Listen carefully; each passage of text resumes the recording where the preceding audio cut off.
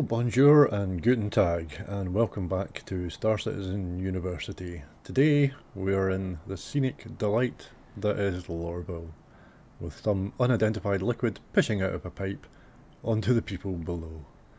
Lovely place. Let's get out of here.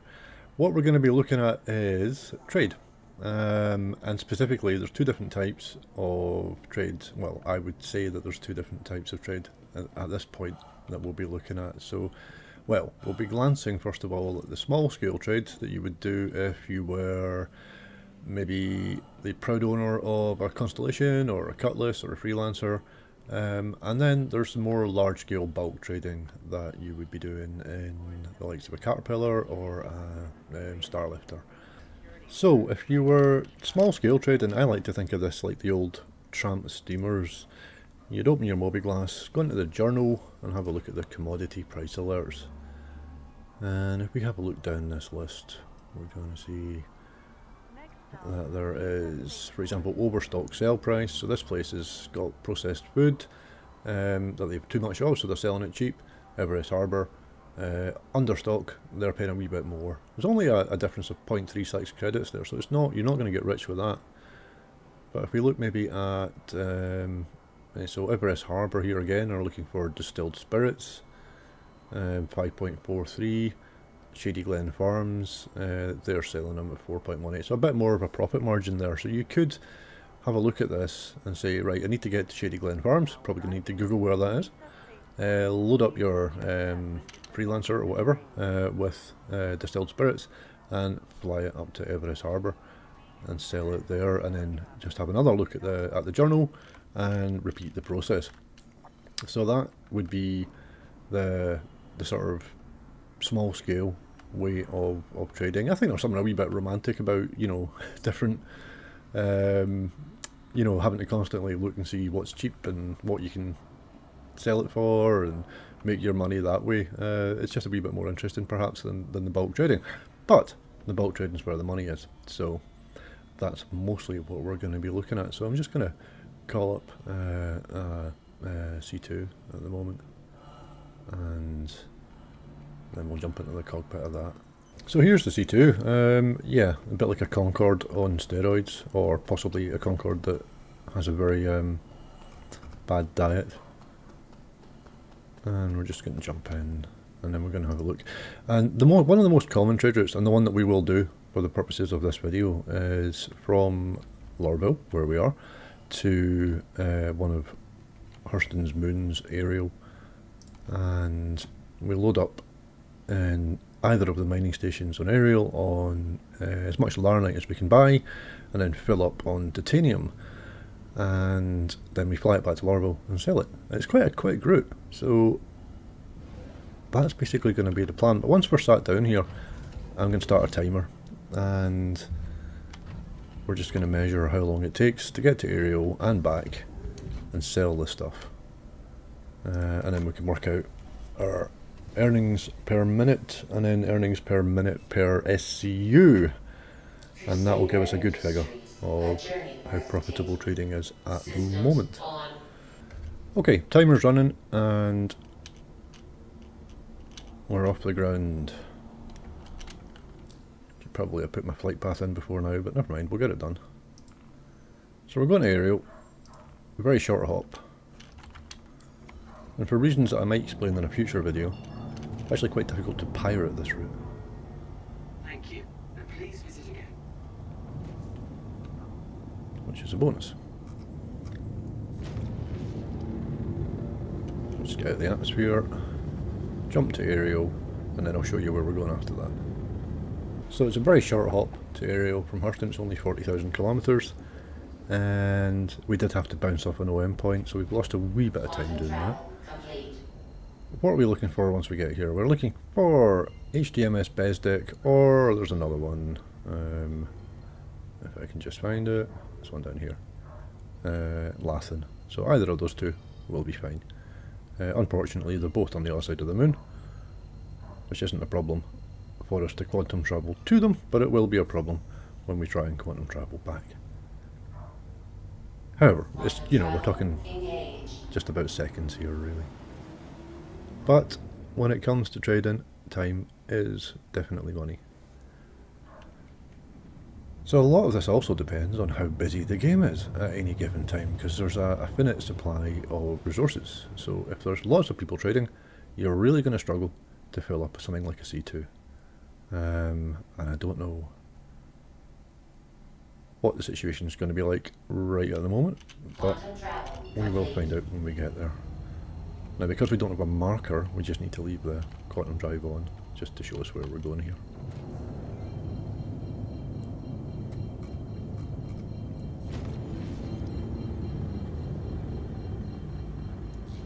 Quite a dense atmosphere in Arial, so it's harder to accelerate but easier to slow down, which is quite useful for landing or, you know, approaching something like this. See, there is somebody else on the ground there. I can see that is not going to be a good thing for us. It's actually a carrack that's on the ground, so that's unusual.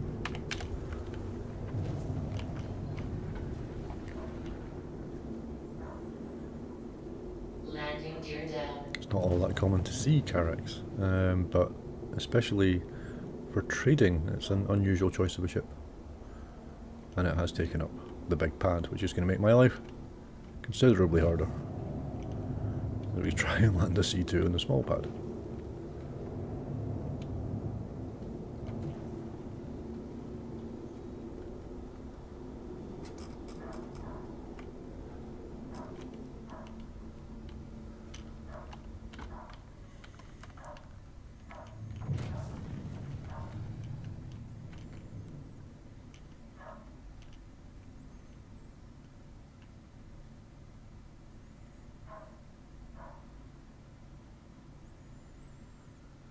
Not the most elegant landing in the world.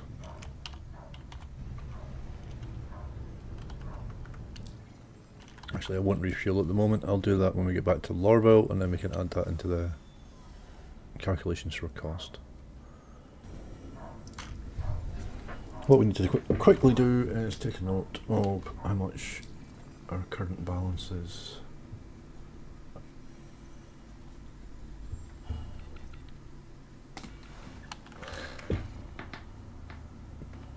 And it's usually a good idea, especially if there's other players about, to send your elevator back up again. Now what we're looking for is a building with the orange mast, so it's going to be this one.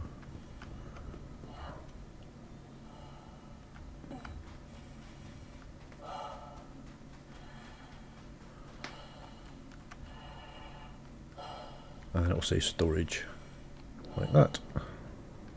So, try and get it so the light's not on the terminal. So we're going to put in the C2, yeah, all the Larnite is gone. How much titanium do we have? Okay, so this will be interesting then. Purely titanium, no Larnite. There is more profit to be made with Larnite. But there isn't any because the carrot bought it. So, we can wait for the Larnite, but that's costing us time. Or we can just stock up on titanium, which is what we're going to do. We're just going to load up, fill the C2 with nothing but titanium. And while we're here, just for a wee bit of potential extra stuff. Yeah, nothing doing there unfortunately. Only a helmet, which is a tactical helmet, which is very little use to anybody at this stage. Anything else? Nope.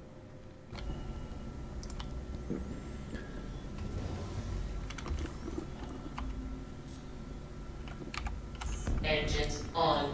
Just going to plot our course back to Hurston. And yeah, we're going to have to bounce off one of the OM points again. Quantum travel engaged. Quantum travel complete. And then back to Hurston. You'll see how quick this journey is. Takes more time spooling than it actually takes in quantum, I think. Quantum travel engaged.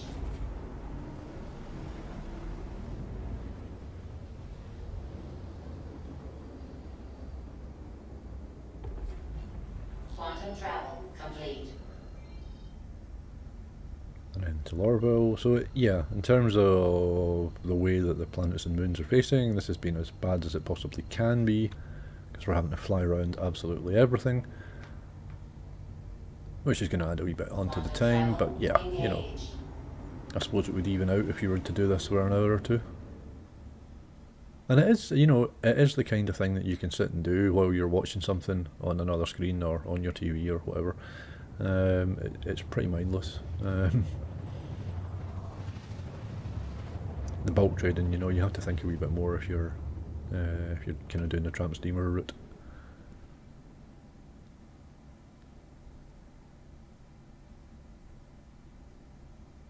But there's no real expense to this except for actually having to buy the, you know, the outlay on the cargo. Once you have the ship and you've got a few $100,000 in the bank, you can just basically do this all day.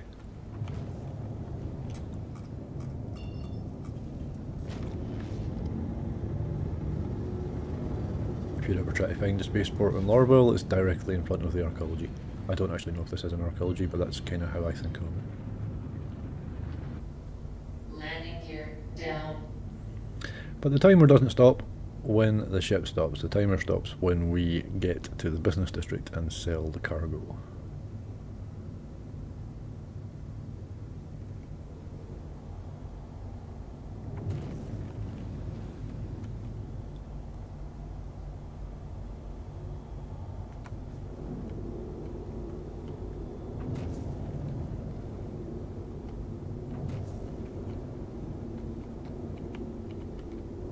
I appreciate there are some people that could probably land this thing without going into third person view.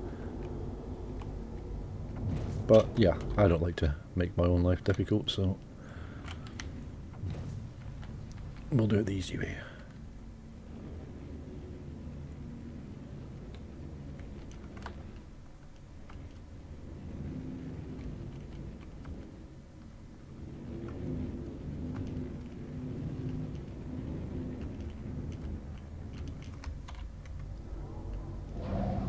There we go.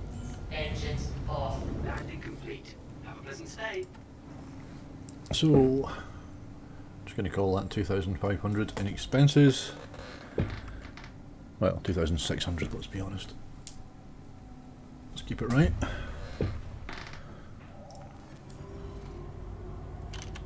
I'm wasting time here because I didn't actually replenish. Okay.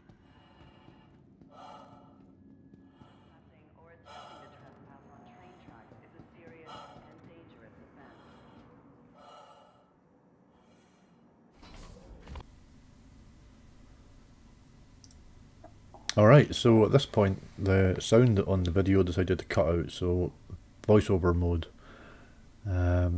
Yeah, this is the business district of Hurston. You can see where the money was spent. It wasn't back where we started this particular video for sure.